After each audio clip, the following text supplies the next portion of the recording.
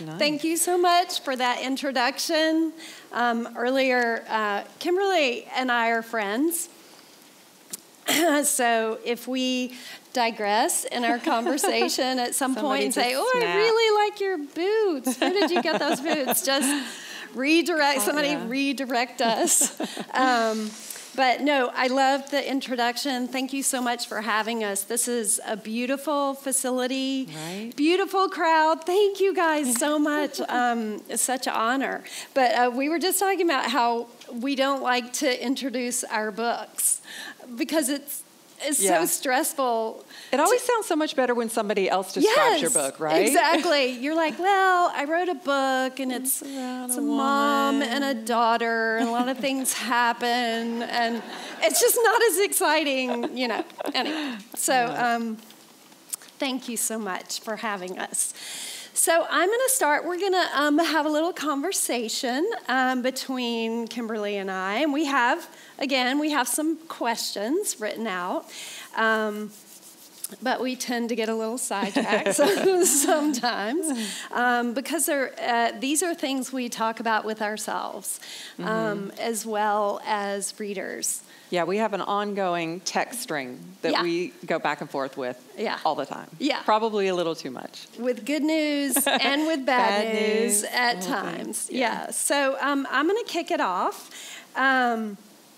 By paying you a compliment that I think you are the absolute queen of domestic suspense. Thank you.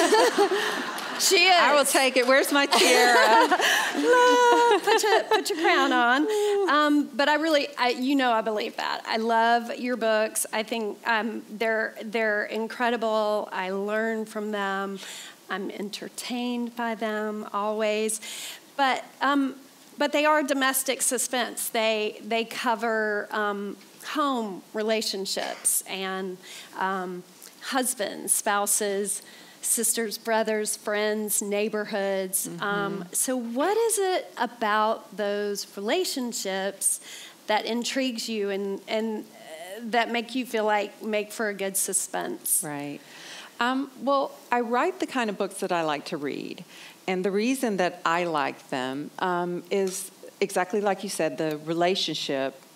When you start with the basis, a relationship as the basis of the story. So, and I tend to gravitate towards marriages. But, it's something that is recognizable to everyone. You can, as a reader, you can see yourself in the story. Everybody is a child of someone. A lot of people are parents. A lot of people are married or have been through a divorce. I mean, these are all situations that everybody can recognize and everybody can see. So I think that's part of the charm of these kinds of stories. And then when you throw in a suspense angle, so money goes missing, or a child goes missing, or a husband may or may not have died on this plane crash. That throws in an element where, if you recognize yourself in the main character of the story, and then you throw in the suspense angle, then all of a sudden it's like almost like living vicariously, but from the comfort of your own couch, right? And without all the danger and suspense, but still with all the excitement. Yeah. So it puts you in this place where, as you're reading this story, you're thinking, if this happened to me, and it could, you know, none of my premises are so far-fetched. So it's stuff that could happen in real life. And then as a reader, you think, wow, what would I have done in this situation? Right. And that kind of makes it a very personal. And readers, I mean, I don't know if y'all feel that way. I feel this way. I love to put myself in the main character's place and imagine, like, and how would I don't open the door. Run. Right. Yeah. And like, really, how would I deal with that? And your situations are could be very true to life. Yeah. Maybe some ripped from the headlines, some perhaps. have been, yes, absolutely. So, that's what and like I said, I like to read those kind of books as well. So, it just feels natural for me to try to tell that type of story.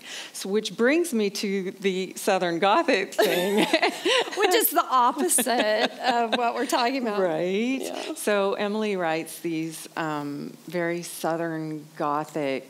And why don't you tell? You can define it better than I can. I don't know. And what are the specific boxes you have to check in order to qualify as Southern? Yeah. Well, I don't know that, I'm not the keeper of all the boxes. But and there's a lot encompassed within Southern Gothic, but for me it starts with just Gothic literature, and that's kind of what I've always gravitated to. What I came up on was, the good old Bronte sisters were my sisters. And I loved, running across the moor with the heather, and the Kathy is scratching on the glass and let me in, Heathcliff. I love that stuff. So anything Gothic was definitely my jam. And then I started writing books, and people started calling them Southern Gothic, and I did kind of have to go back and say, oh, well, I do kind of have a background in this. I love Flannery O'Connor, and I try William Faulkner. I try really hard. But he's difficult for me to read. Eudora Welty, Carson McCullers, some of my biggest heroes. And so I've really kind of spent the last several years trying to figure out what that means, Southern Gothic. So for sure, it's Gothic. It's the old houses, the decaying houses, the death. There's a bit of madness thrown in. There's possibly a ghost, possibly not. We don't know. We're never sure. There is often a brooding hero, and there's definitely always someone running away from the castle, in her nightgown sometimes. But then Southern Gothic layers in that whole idea of what the South once was and what it is now, and what's been lost, and the sort of crumbling aristocracy. And then, of course, the problems and the shame of the South, dealing with slavery and all of these issues of misplaced not loyalty, but just, misplaced values. And so there's that whole sort of cultural comment going on as well. And that's not, all of my books don't check all of those boxes, but I tend to gravitate to one element or the other in that. So that was a very long answer to your questions. But it does attract me, definitely. So speaking of horrific situations in our books, which we both write pretty harrowing and uncomfortable topics, right? Because our goal is to scare people sometimes. Yeah. Thrill them, yes. Confuse them, confound them. Yeah, all right. Of the so above. Are there any kind of subjects or situations that you would not touch? I always said I don't know if I could write about a missing child because I'm a mother. I have 2 kids, and then they got big and grown, and I thought, I'll do a story about a missing child. So you were like, over that problem. Right? So it took me a number of years to, put some space between me and that part of my own life experience. I've also written about domestic abuse, and that is a subject that has touched my personal life. A dear friend of mine was abused by her husband. We were family friends for years and years and years, and our husbands were friends. Our kids we actually know each other through our boys, and went on family vacations together. And the point of me telling you all that is that none of us had any idea. She was so good at keeping it super quiet until he abused her in a way that she just was kind of basically forced to come out of the closet and ask for help. And one of the first things she said to me was, "You have to tell this story." And I'm not sure it was something that I would have picked up myself, but she encouraged me. And again, it took me it was probably at least 2 years before I could say, okay, I think I'm ready to tell this story in a way that will do it justice and not, put you in a weird spot or me in a place that, I don't know. I just wanted to be very respectful when I told it. So I've tackled those subjects. I actually proposed an aftermath of a shooting subject, and my publisher was like, "Whoa, no, we're not touching that." Yeah, untouchable subject for them. For them, and I actually wanted to approach it in a way that it wasn't like the violence on the page, but just the aftermath part of it. But they were like, "We don't, not going to happen." It's interesting. Yeah, but I think we do write about these horrible things happening, and the at least for me, I want my heroines to be their own heroine kind of thing. So, they do come out the other end of the story triumphant or, better or smarter or whatever it is. So I think, I don't know if there's one subject that I won't touch. I think the trick is to come at it in a way that is maybe, I don't know, more respectful. I don't know. I mean, I do feel for me there are, I cover some pretty traumatic things as well. And I feel like when something is in my family, something like in my immediate family that we've had to deal with, I don't think I could write about that. Because it feels like a privacy thing. And just like I'm often in the middle of dealing with some of this stuff, so I can't. Some writer, some author, and I can't remember who it was, but I think it was a she. It feels like it was a she. Said something like, "Right, like you're an orphan," and that's really it. Yeah, Yeah. I don't know if I could. It's hard do that. to do, yeah, though. It's hard to do that. It's hard to do. Yeah. Yeah. I agree. Yeah. I agree. But speaking of themes and subjects, are there any themes that you keep coming to in your books, or any ones that you have to really stick to in order to stick in the Southern Gothic? Well, I think definitely in terms of relationship themes, and I didn't even realize this until, again, I'm so close into what I write. It's hard for me to step out of it and sort of deconstruct what it is I'm writing about, in a bigger sense. But I did have a friend say to me once, he was like, "All of your books are about these main characters with troubling relationships with their mothers." And I was like, I don't know why.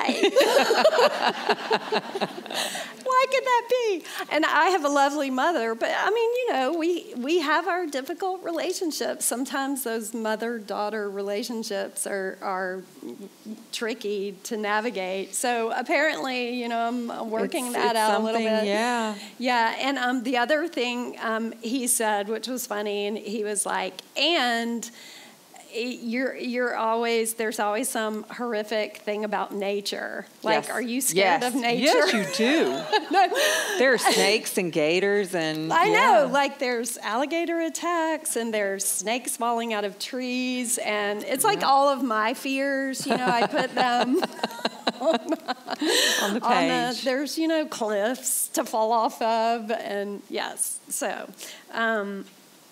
those aren't necessarily Southern Gothic, although gators might be. Yeah. Kind of Southern Gothic.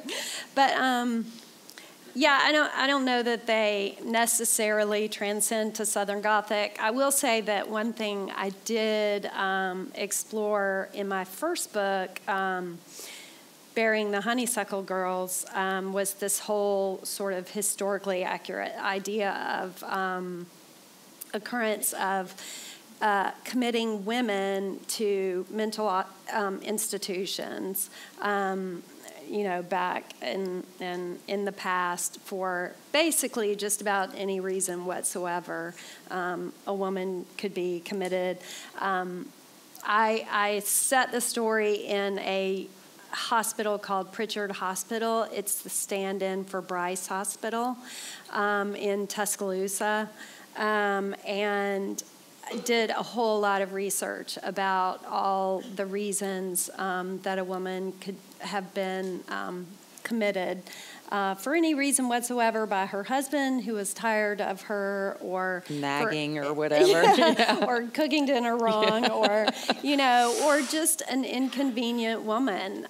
If she had any sort of mental disorder, any kind of depression, anxiety, addiction issues.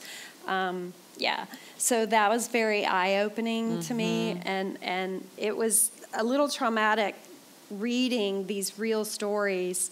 I bet. About, infuriating, right? I mean, all the patients, but women in particular who were very vulnerable to that.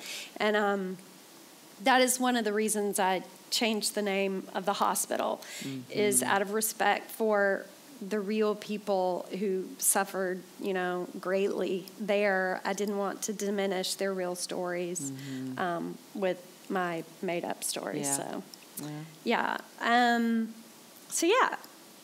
Speaking of, and that kind of leads me to the next question, because as I did that research about different situations of these patients in the hospital, I had a very visceral reaction to that. It affected me deeply. So I'm wondering, when you write certain scenes, do you find yourself really affected emotionally?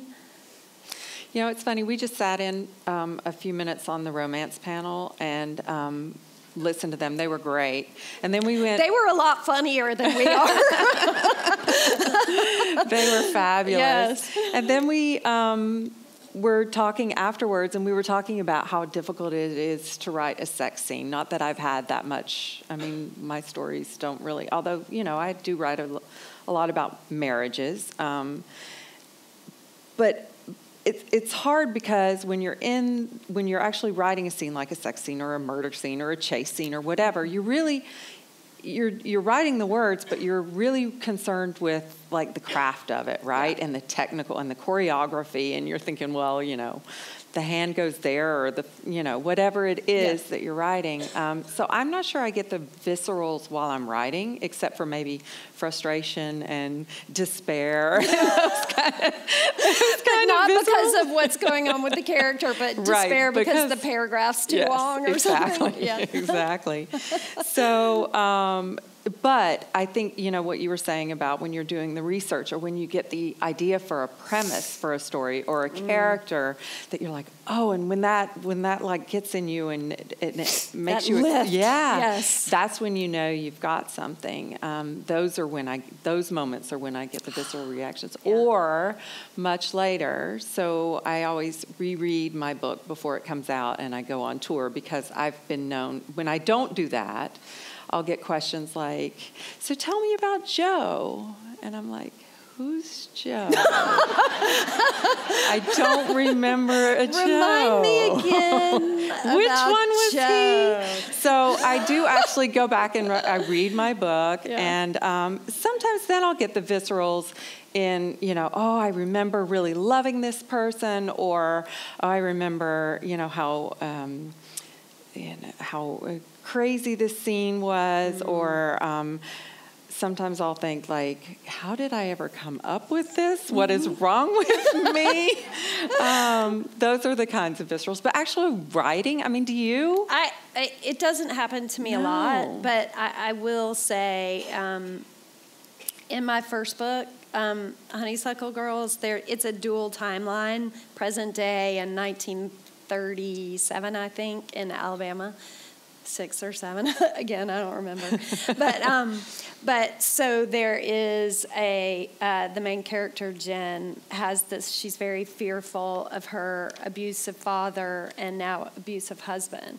And the end of that story is, I was upset. And that's really the only time I've ever felt really personally affected, where I had to like get up from the desk and like walk around. Wow. And you just say, this was hard to write, and this is affecting me, but that's okay. You know, that's it's real. But it doesn't happen as much, and that might have just been because it was my first book, and it was new to me to write. I was more attached to my characters in the first books, like letting that go and actually handing it over. Yeah. Did more to me, and now I'm like, here, take it. So now I have I want to veer off the script if we can for a minute, but you mentioned something about that idea and that lift moment. Like, do you have a moment where it's like, I have a book. This is a book. Yes. What is that like? Yes. Well, so I actually only have I have 6, this summer is my 6th book coming out, and my book that just came out last year, Dear Wife, is this really special, that was like a gift from the writing gods. I had just turned in a proposal for a different book, and I went to bed, and in the middle of the night, the idea for Dear Wife woke me up, and I knew everything about that story. I knew who was going to be in it. I knew how I was going to structure it, beginning and the whole thing. And while the house slept, I just stared at the ceiling, and it played like a movie in my head. I don't know how to make that happen again. Yes. But yes, I woke up the next morning. I was like, this is it. This is it. Like, throw the other proposal out. You know. But when I'm coming up with normal ideas come to me, you typically know when it's book worthy, but I often get it. I get it for other ideas too, and then I let it sit for a day. And if I don't feel that way the second day, sometimes you have to let it sit, and then you realize. What about you? And if it's still calling to you, I do feel like if I can come up with a great, intriguing idea that I'm excited about, and like that's got an interesting hook, that initial hook idea that you read on the back of a book, and you're like, oh, this is. And then if I can marry that to an ending that I feel like is very satisfying, I'm like, ooh, that's a book. Yeah. And then I get that like little rush of excitement, like, ooh. The visceral. Yes. The good stuff. Yes. I love it. All right, so we're going to go back to the scary stuff now. Yay. So like Emily said, we're friends, so I happen to know that she is a horror buff. Like, don't even talk to her about Stephen King or bring up pig's blood, because we'll be here all day. But where does this fascination come from? And you actually incorporate some of these horror elements into your stories without pushing you over into the horror genre. Yeah, no. So what is that? I don't know where it comes from. I don't know where it comes from. But I think, it's strange because I'm literally the most fearful person in the world. I hate to get on an airplane. I don't like a roller coaster. I don't like to feel like, oh my gosh, I'm close to death. That is not an enjoyable. I would never skydive. Never. No, me neither. And I'm just a fraidy cat. But for some reason, I love horror movies and horror books, and I always have. And I don't know, it just doesn't feel real to me. Right. You know what I mean? It doesn't feel like it's something that can actually hurt me. And yet I get that maybe that's my version of a roller coaster, right? Is reading. Well, it's the living vicariously, right? Yeah, but exactly. But it's not real. Yeah. And like, what's so interesting is when that movie came out, The Sixth Sense, M. Night Shyamalan, which is a wonderful movie, beautifully constructed, and just the whole thing is just a tour de force as far as I'm concerned. But I didn't realize this about my husband, that he did not enjoy scary movies or TV. But I was like, let's go to this movie. You know, we're sitting in the movie theater, and as the movie is playing and it's very creepy and scary, he keeps, you know, gently leaning over and patting my arm and saying, "Are you okay?" And I was like, "Yes, I'm okay." And a few minutes later, "Are you okay? Are you okay? Do you need to leave?" And I was like, "Yeah, I'm okay." And the third time I was like, "Buddy, you're not okay." Like, you're the one that wants to leave. And but now we've been married so long now, he's just like, "Nope, you're on your own." Yeah, I go to all the scary movies by myself, or now with my sons that are older. So I don't know where it came from, but I don't know. It's crazy. So yes, one of my books is about a young woman who is the daughter of international best-selling, very famous, kind of iconic horror writer. Yeah. And she's a woman. She's kind of like the woman version of Stephen King, right? And she has this one book that she's very famous for called Kitten. Kitten is a very bad little girl who does bad things. Anyway, so the story is the daughter has been approached to write a sort of tell-all, mommy dearest version about her mother, because her mother was not a great parent. So she's taken on this job, and she is going to investigate the real-life murder that inspired the book Kitten, and find out if her mother possibly stole some stories. I love the book within a book concept too. I think that's really fun. Yes, that was really fun to write. Yeah. And so what I did in research for this was, in the space of a couple of weeks, so I needed Kitten to be like this 1970s horror novel. So for research, I reread Carrie, Rosemary's Baby, The Exorcist. And you didn't have nightmares? Not at all. Oh, my God. And my husband was like, "Are you okay?" He was like, "This is wrong." Was he sleeping with one eye open? A little bit, yeah. So anyway, I don't know. I don't know where it comes from. I like it. There are things that scare me, but it's not that. So... well, you're braver than I. Okay, so back to this though. Like, why do I enjoy that kind of?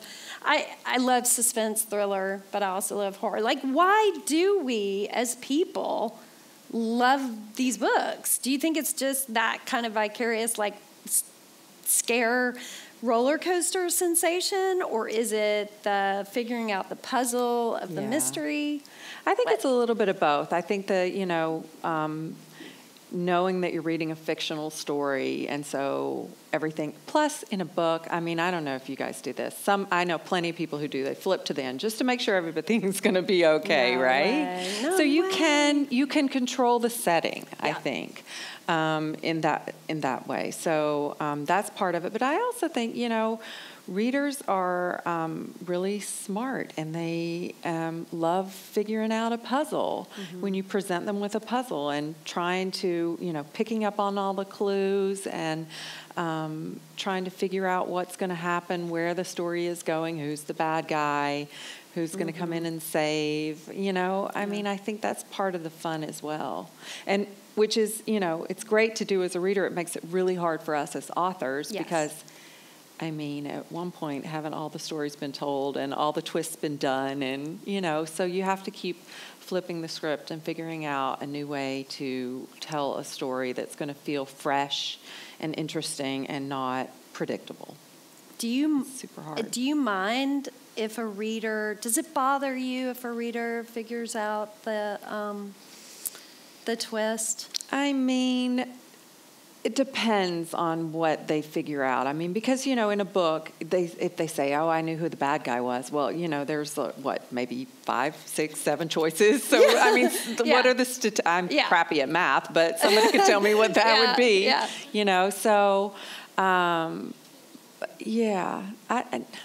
it doesn't... I don't know. Sometimes. Yeah. Yeah, sometimes. I love the best feeling is when they said, oh, my God, I did not see that coming at all. Yes. Yeah. Don't you? Oh, yeah, don't you for think? sure. And another thing, too, that I thought that I didn't know that I would enjoy when I first started writing these kind of page-turning suspense books. I remember a reader coming up to me and saying, oh, my gosh, I read it in 3 hours. Yeah. And I was like, how dare you? It took me 3 years to write this. And then I realized very quickly that was a compliment. A good thing. Yes, that's what you want. Like read it in one gulp. That's perfect. It would be a lot worse if they say it took me 3 years to read it. That's exactly right. Yes. It's so true. So one of the things I love most about your books is that they all have this dark and creepy and angsty sense of place, so the setting. And that the setting is so important to your story that it's almost like this separate character, right? It's like this looming sense of something really bad is going to happen here. And you've set, your books have all been in the South, right? Like Alabama, Georgia, Appalachians. Well, one hot and sticky island in the Caribbean. Right. But so that all makes me kind of like wonder where you're from. Well, you said you're from here, right? But was your childhood okay? Are you all right? Should I be worried? Maybe a little bit. No, I just think it definitely goes back to that. The one thing that I always love about Gothic novels and Southern Gothic novels is, man, when you are reading Carson McCullers or Flannery O'Connor, I mean, you know exactly where you are. When they're talking about the heat, of a Georgia summer, you feel it. You taste it. You smell it. You're there. And I just like, that's part of writing that I really love, to create that scene and to make the person feel like they're there. And I do feel like you're right, a lot of the dread, that sort of low-level dread of, oh, something's going to happen, you can really use setting to do that. And I think, there's a lot of romanticization, did I say that right, of the South, and some of it is maybe a little over the top and not quite accurate, but some of it's really true. And when you live here, you don't realize some of the delightful particulars about living here. And that's why one of the reasons I love coming back to Birmingham, because I left when I was 17, went to Auburn, and got married really young, and then I was in Georgia and New York, but when I come back to Birmingham, it's changed so much since the mid-'80s, and it's just... I just love it here, because I'm like so interested in the areas of town that have changed and that haven't changed, and that the way the old buildings are still incorporated into the new. I could go on forever about it, but anyway, y'all, love your city. Yes, and my childhood was pretty okay. So speaking of settings. So Kimberly's next book coming out this summer, correct? Yes, in June. In June. Yes. Stranger in the Lake. In the Lake. Not around the lake or on the lake. In the lake. In the lake.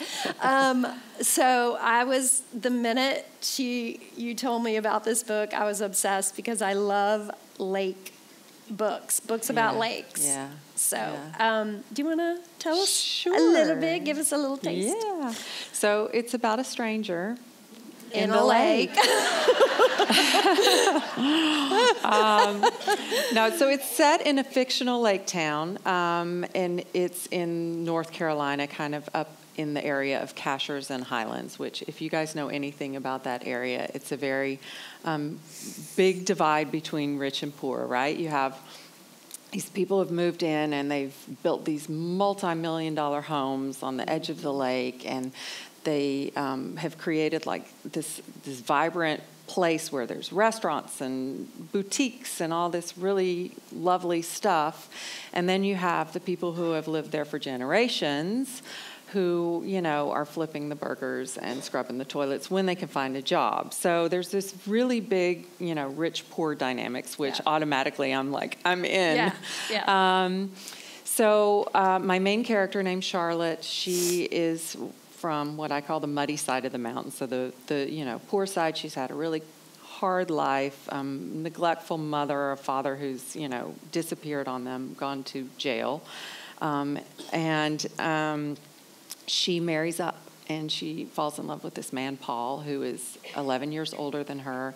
And she, moves into his house and takes on his life and leaves that, that tough life that she had behind. And one day, she discovers a stranger in the lake. And she calls the police. And the police come, and she overhears her husband say that he didn't know this woman. While when they flipped her over, she recognized her because she had seen her husband talking to her the day prior in town.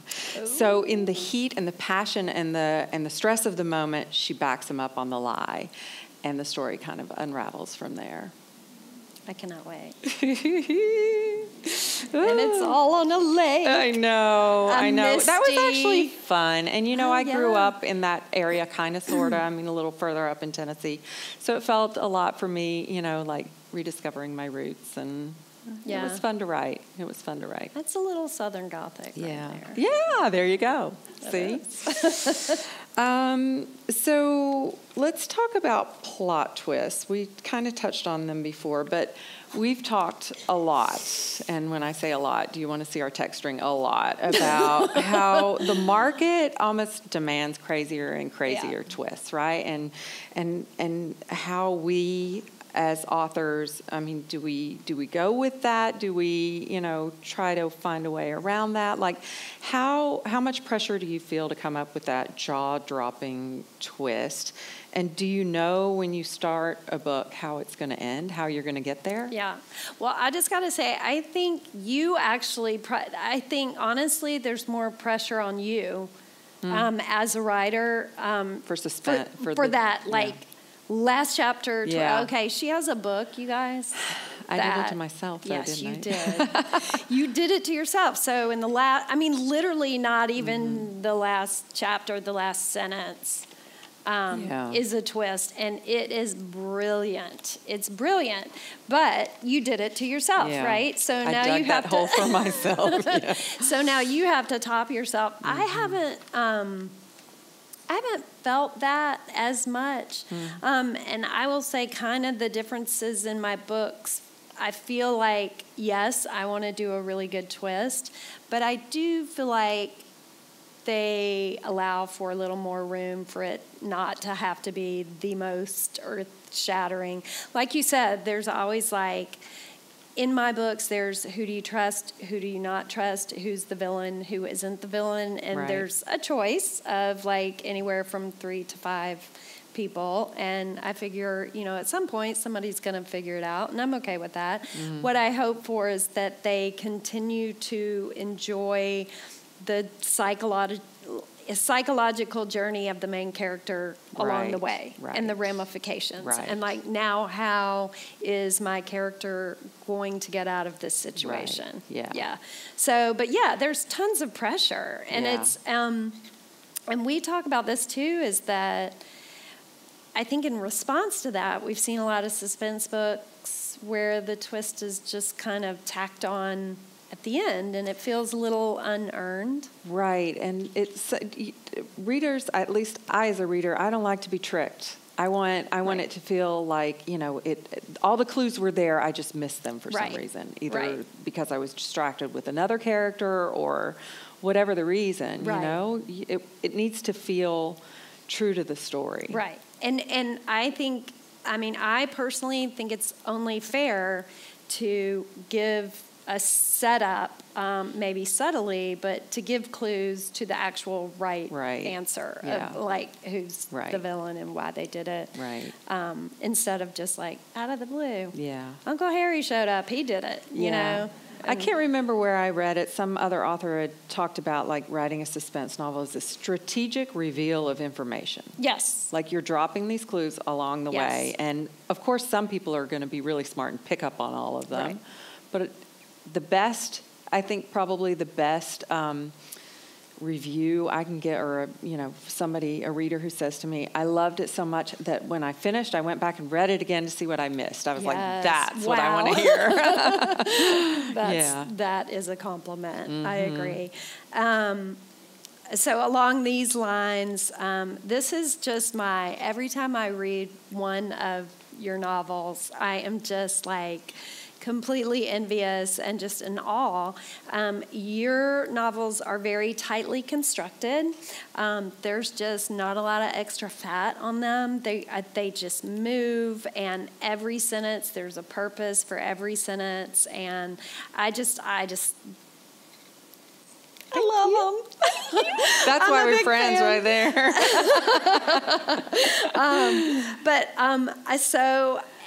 And you do, and I'll text you. I'll like live text her as I'm reading her book going, this is so good. How did you do that? And I've done that with you too. I was like, damn it, you're going to kill him off, aren't you? I love this character. You're going to kill him. And you've kind of answered this already, but so for the book that doesn't come magically to you in the middle of the night, in fully formed, right? How do you figure out that really intricate construction? Do you have to take long walks, showers? What is it? I spend a lot of time plotting out a story before I write the first word. And I start out with like the big Post-it, things that you stick on your wall. And I have 4 of them, typically, and maybe 1 extra for some notes. And, it's first quarter, second quarter, third quarter, fourth quarter of the book. And I just start throwing stuff up there and filling it in, and then once that's kind of filled in and I know what my story is, I take it to the computer, and then I do it in a spreadsheet. And I'm sounding really anal right now, aren't I? I know, but I could never do that. That's the only way. My stories have a lot of moving parts, and that's the only way that I can keep. Like I have, a column for the scenes and the chapters, and then I have a column for here's where my red herring, these are the clues, and then kind of another column where it, fills in, is followed up in chapter 20 or whatever it is. That's amazing. And I don't always stick to it 100%, but it gives me, it helps me fill in the parts of the story so that when I sit down to write, I'm not like, gosh, what happens next, Yeah. So that's part of it. And I do take a lot of walks. I have a dog. I take some walks. My best ideas tend to come in the shower or in the gym, or, when you let go, which is maybe why Dear Wife came to me the way it did, because I was asleep, and it's your subconscious that's working, right? Yeah. It's always thinking of these things, and it gives it to you when you're kind of in that place where you're not thinking about the story. Right. So. But God, my process is so much messier. It's just like, you would die. I think every author, there's no right or wrong way of doing things. Everybody figures it out themselves. It took me a couple of books to get to a place where I thought, okay, this is how I want to approach it. I know a lot of authors and authors in our genre who like just sit down. They're like, I don't know what's going to happen, and they just start telling themselves the story, and that's how they come up with the story. Yeah. Which I've tried that. I write myself into a lot of corners. Yeah. And cry a lot. A lot. So, and we kind of talked about this before. You kind of touched on it, but a lot of your books have this feminist slant, and we've talked about how women are really dominating our genre right now.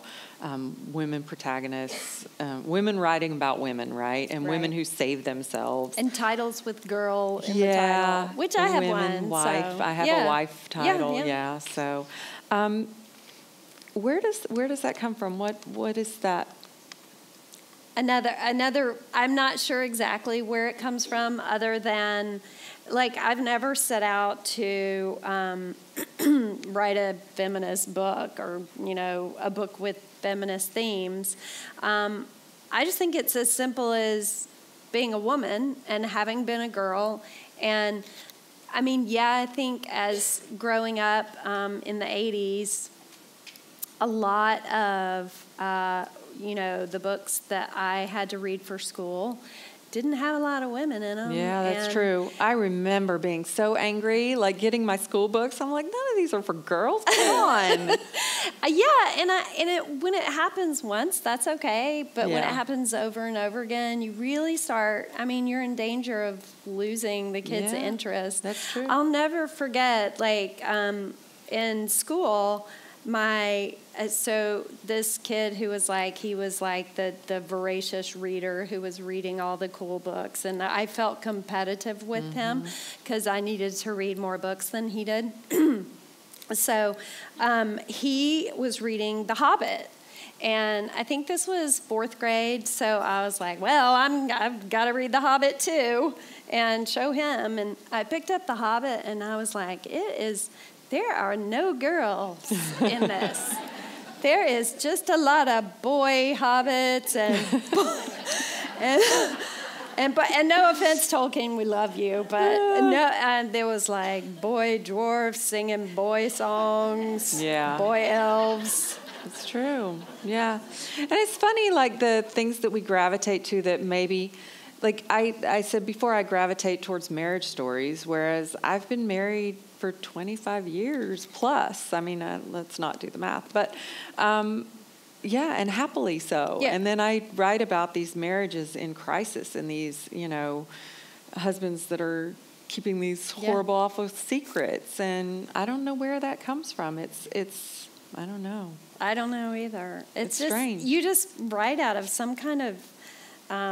But I have heard that a lot of writers are writing to answer questions for themselves, to work out stuff in their own life. And I do think with sort of the feminist angle is that it is, like, as I've gotten older, moving through the world as a woman is a different story sometimes than moving through the world as a man. Right. And I think it's to kind of show that, show how we as women move through the world differently, more cautiously.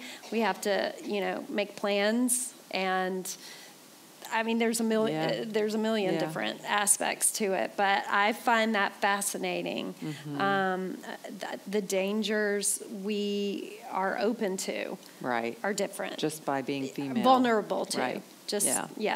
So I just think that's interesting to me as a woman. I hope it's interesting not only to other women, but men. I love it when I have male readers too say that they really enjoyed it. Same. So so when we talk about planning our books, but really ideas are something that's always coming to us, especially if, you and I are on this schedule, basically a book a year is how it's been for you and for me as well. So are you a person with like dozens of bubbling pots of ideas on your stove, on your 12-burner range? Or I wish, right? Or are you work on one thing, like in a linear fashion? So I have a file on my computer. I'll send, if I run into a news article or something, read something somewhere, I'll send it to myself, and I file it, and it's literally a folder on my computer that's called Crazy Shit. So when it's time for me to come up with a story idea, I'll go there and I'll read through this stuff, and sometimes mine's just called ideas. I also have a file of, this is kind of an aside, and it's called I Don't Suck, and it's for when people write me to tell me that. I don't suck. That's where I put my fan mail. I love it. But, I think the ideas that really stick with me and that really grow into, like, what we were talking about before, that lift of, like, I have a book now, those are the ones I don't really even need to write down because I'll think of them and they'll just, like, keep bubbling. And I'll keep adding on and, what if this happened? And then you think of characters, who could you put in that situation? So I think those are the stories that really stick with you, whether you put it in your folder on your computer or not. But I am a one idea at a time kind of person. It's hard for me to be busy with one book. As you guys heard before, I'm a little obsessed with my stories and how to, plan it out and write it out. And I'm also on deadline. So I don't have time to just sit and dream up all these different ideas. I need to, here's my idea. Do you like it? Okay. Then I'm going to go make my, outline. Then I'm going to write this thing, and then I have to turn it in September 1st. Yes. So you're monogamous. Yes, pretty much. But you have a lot of ideas. I do. You always have lots. I do, and it feels like a curse sometimes. My husband calls it, there's some kind of personality test that calls it ideaphoria. And it's literally like that kind of euphoria where a lot of ideas will come to me. And a lot of them I feel like are good. They have that kind of, beginning, middle, end thing. And I just, I have to, jot it down just to kind of purge it. Get it out of your head. Yeah, but I can't work on them all. Yeah. That's tough for me. Yeah. I'm still pretty, single-minded. Yeah. But I do get a lot of ideas, and I wish and good ones. Thank you. Speaking of ideas, for readers who fell in love with you out of the gate with Bearing the Honeysuckle Girls, you have some good news. Yes, I do. Bearing the Honeysuckle Girls was my first novel, and set here in Alabama. It basically is that dual timeline that I told you about, and in the present day story, the main character, Althea, basically travels the entire state of Georgia. She starts in Mobile and heads up to Birmingham and over to Tuscaloosa, and then she goes up to northeast Alabama, where I made up a small town in the mountains up there because some bad things happened up there. I didn't want to call out any of the nice towns out there, but so I have written the sequel to that book. It's coming out in October. It's called Reviving the Hawthorne Sisters. And it's actually kind of a prequel sequel. So the present day story is a sequel, what happens after Honeysuckle Girls. And the story in 1934 is the story of Dove, who is a young runaway from Pritchard Hospital, i.e. Bryce Hospital. She runs away when she's 13. She was born there, and has to make her way in the world during the Depression, and winds up hooking up with another young girl, and they form a duo called the Hawthorne Sisters, who are tent evangelists, faith healers, ministers, and possible con artists. I love that. We're not sure. So it's Dove from Honeysuckle Girls. It's her story, and I just love her to pieces because she is a little scrappy go-getter, and she's not averse to telling a few lies. And I've seen the cover, y'all. It's gorgeous. Yeah. Good. Gorgeous. I'm excited. Yeah. So speaking of that, and this is for me a very much a return to that kind of historical present day Southern Gothic thing. So do you ever dream of just writing something totally out of your genre? Like a romance? Yeah. Or anything. No. Horror novel? Not at all. No, you know. Well, you're the queen of domestic suspense. You should. I'd have to give up my tier. No. You know, I try to do something different with every book that keeps me a little challenged and takes it, my skills or my storytelling in a little bit of a different direction. So as long as I'm still feeling challenged and happy about that, I don't see myself going, you know, never say never. Sure. I did just try to propose a story that's set in Amsterdam. My husband's Dutch. We lived there for many years. I have one of my kids lives there now. And so I would really, and I've been saying it since I first started writing, I would love to write a story and set it in Amsterdam. And they shot me down. They were like, no, we really want I don't know. They wanted to keep me stateside. And I get it. It is very different. And it's hard to, although my story wasn't like that at all, what I proposed. But, you know, it's hard to take a story international and not have it turn into like this spy kind of, you know, and I don't want that, but I would love to be able to set a story there. We'll see. And so atmospheric as well. I know, right? But, you know, I have a friend, Karma Brown. She's an author, and she just came out with a book, Recipe for a Perfect Wife. Mm-hmm. And that was a book that she calls it her secret book. And she had proposed it, got shot down, but she was under contract for, 2 or 3 more books. Mm-hmm. And so it took her 5 years to write. She did it in between all of her contracted projects. Yeah. And now it's out and it's doing great. So maybe the Amsterdam book will be my secret book. I don't know. Not so secret now. Ask me in 5 years. We'll see. Yeah. So I once got asked this question, and now I ask it of everybody I talk to and interview. When you decided to become an author, and specifically in the kind of stuff that we write, did you have to have like a coming out moment with your friends and family and be like, hey, I write books about murder and death and destruction, and will you still be my friend? Will you not think poorly of me?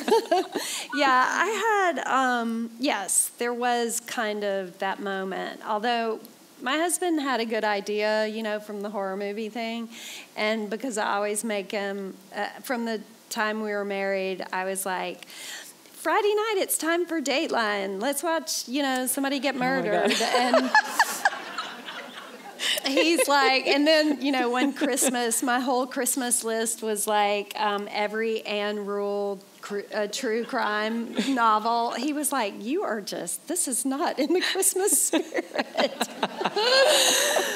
But so he had a good idea of what was coming. But so my family of origin here in Birmingham, the first time I kind of realized that they knew what I was doing, I had come home for Easter. And we were sitting down to dinner, Easter dinner at my brother and sister-in-law's house. And we're sitting down and we have the prayer and everything is very, you know, reverent and nice and beautiful china and crystal out. And my brother says, all right, everybody, be careful what you say because Emily will put you in her book. I mean, and that really was a moment for me where I was like, oh, they really might be afraid I'm doing that, A, you know, and B, the kind of books I write. Right. Because I will say, like, you know, I told you I grew up here. I went to Briarwood Christian High School. So some of the things I write are not... They're not, you're not in their library? They break the 10 Commandments. I mean, my characters do. I don't, of course. But, so, yeah, there was that moment where I had to really honestly say, no, this is, you know, what stays at Easter, you know, what happens at Easter stays at Easter. But I'm not going to do that. But then... there was another incident that I found actually really touching. So my middle son, was in high school at the time, and right before I had published my first book, I was kind of nervously waiting word from the publisher was, were they going to buy the book or not? And so to kind of occupy my mind elsewhere, I was working on short stories, mostly flash fiction, under 1,000 words. Which is so hard to write, by the way. It's fun, though. It's just, anyway, it's a different kind of part of your brain. But so I had written this, truly, it's a horror short story.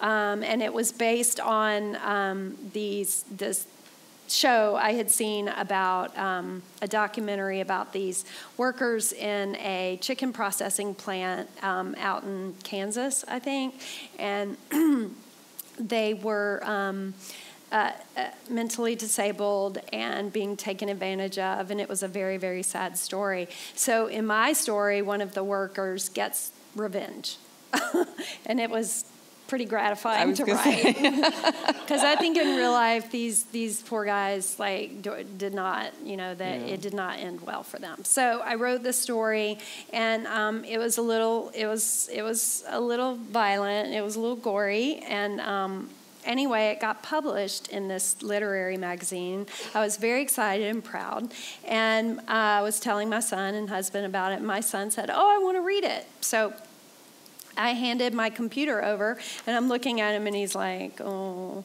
reading. And he finished it, and he said to me, Mom, I don't want to read anything else you write.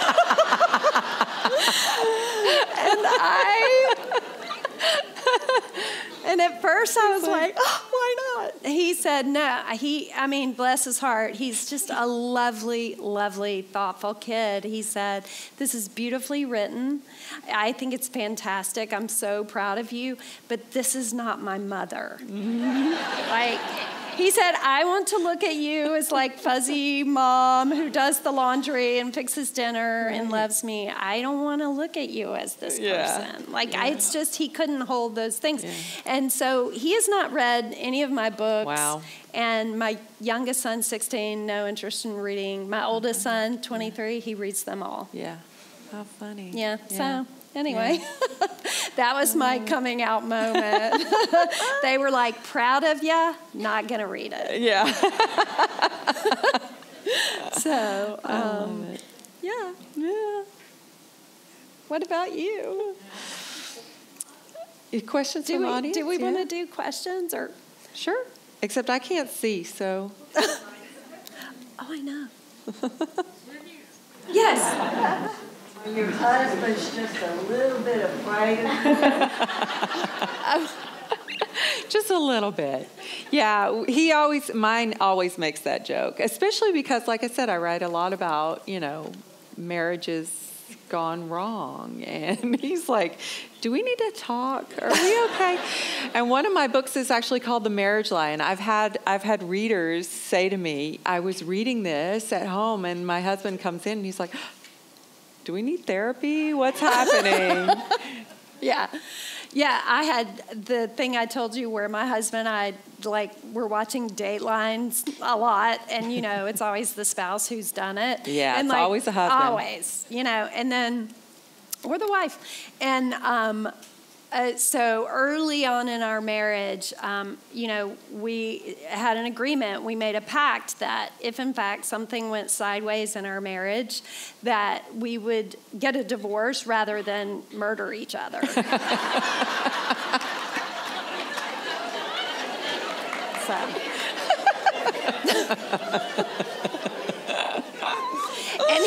And I will say he periodically is like, that's still on, You remember right? it? You remember? Did he make you sign something? No. I can't see. Anybody else? Yeah. First of all, I read your book with your wife because of a book group, because it would not have been what I picked, but I loved it. So thank you. Book groups. But the other thing I want to say is the research, because I read at the end where you interviewed police stations, and I'm sure for your novels too, you must do research. Could you touch on that? Do police people come to talk to you about these things, and how do you go about doing research on that? Did I say that? Did I? Oh, I don't remember writing that. But okay.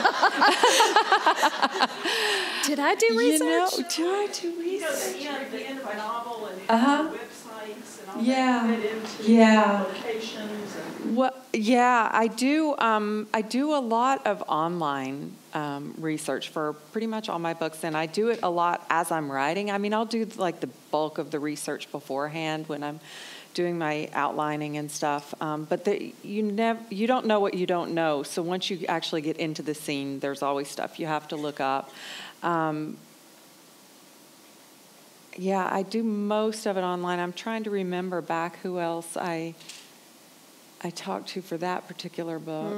It's been a minute. I mean, yeah, there's research. In fact, the book I'm writing right now, if I'll put out a call here, like I need to talk to a police officer on the Birmingham Mounted Patrol. If anybody knows one.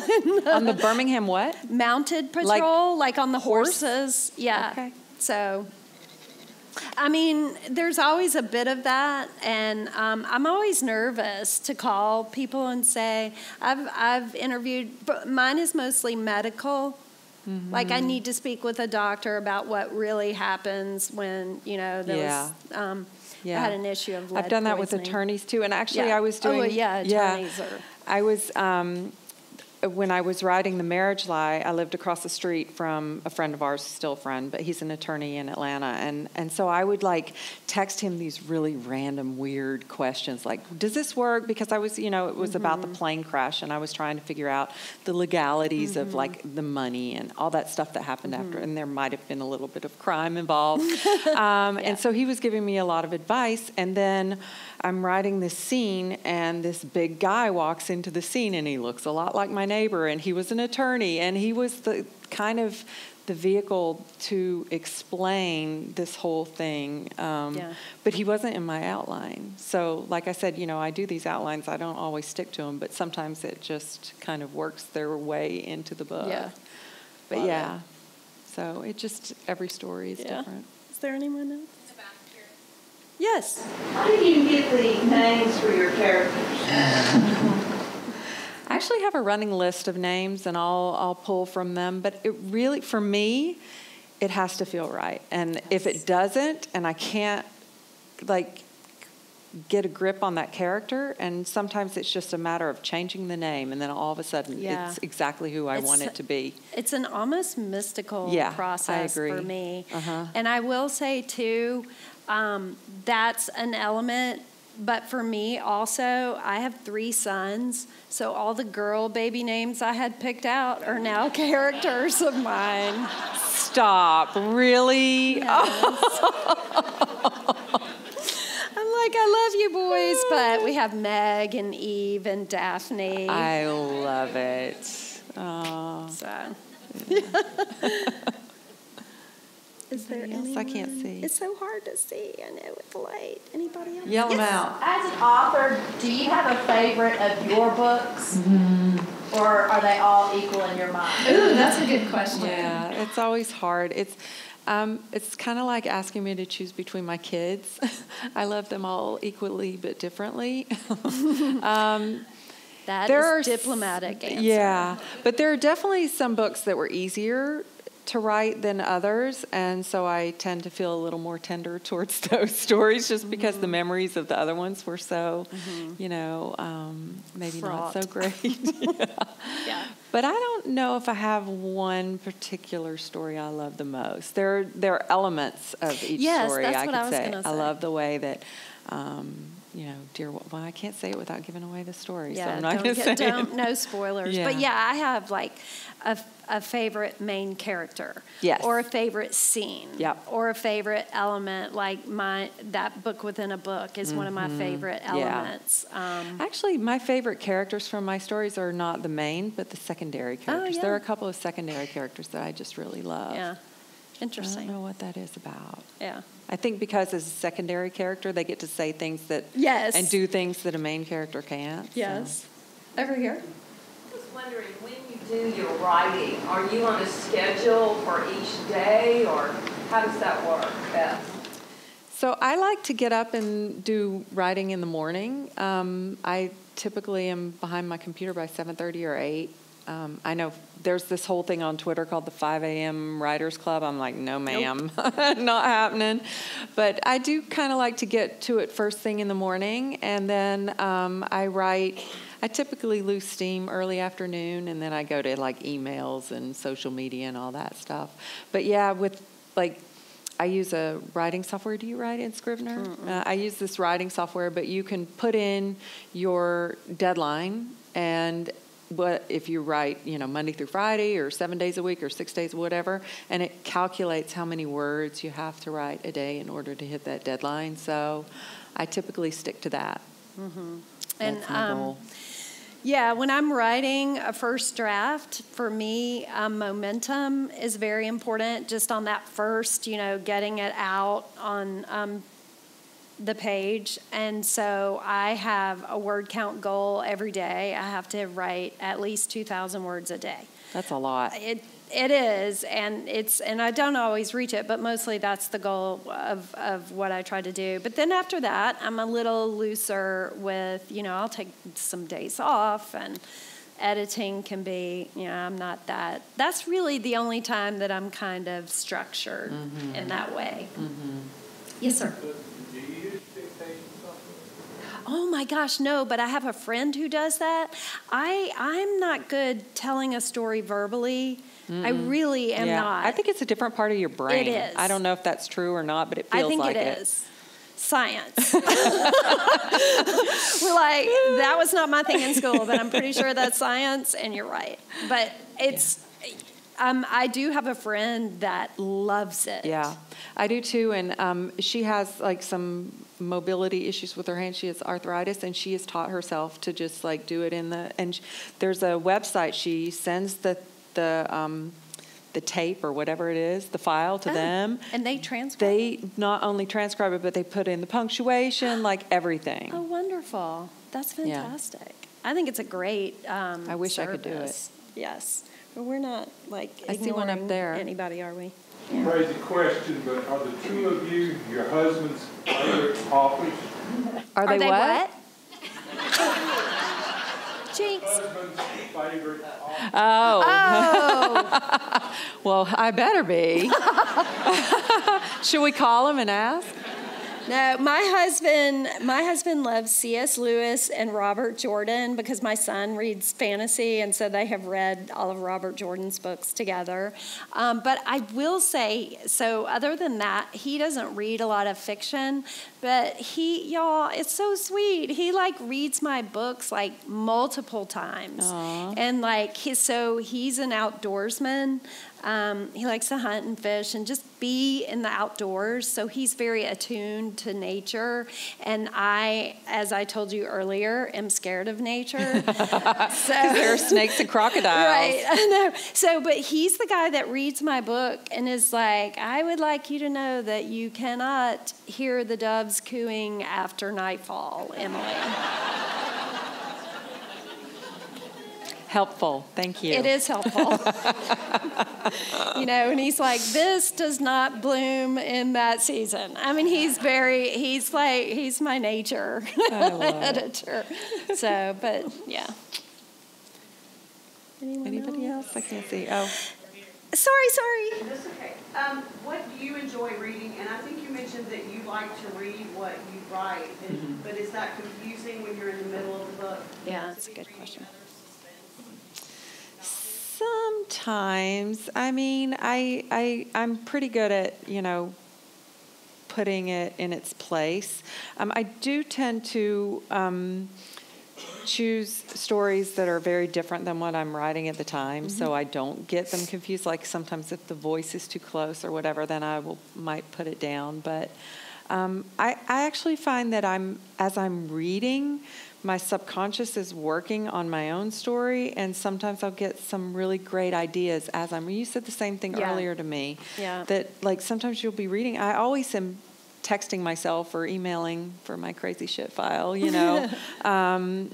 ideas to myself as I'm reading. So yeah, I tend to get distracted a little bit when if my brain is full of my own story. and I'm reading a book, it's not that the book I'm reading is not good, but I just, this You can't story concentrate on is it. speaking to me in Yeah. my head, and I'll have to put it aside. Also, lately it's hard for me to read in my own genre, only because I feel somehow distanced from it. Like I don't get swept away because I'm thinking, oh, here's how she did this, or here's how he, structured this, and it lessens the enjoyment some. Yeah. Do you Yeah, find it's that? true. Although occasionally I'll pick up a book too that I'm like, I get so swept away by the story. That's So I beautiful. was just telling Emily before, J.T. Ellison, a friend of ours who has been to this Yeah. last year maybe, so Yeah. pretty recently, but her latest, Good Girls Lie, I read that because So she good. came through Atlanta and we did an in conversation with her, and it was so good that it was one of those books that I finished, and then I went back and I, like chapter by chapter, wrote down like how she structured the story, how she, like worked in the past present kind of thing. It was just, she did a great job. Yeah. So like, you do learn a lot from reading. Yeah. Yeah. So, yeah. Anybody? Anybody? hard I to can't see. Awesome. Y'all, thank you. Okay. Thanks so much.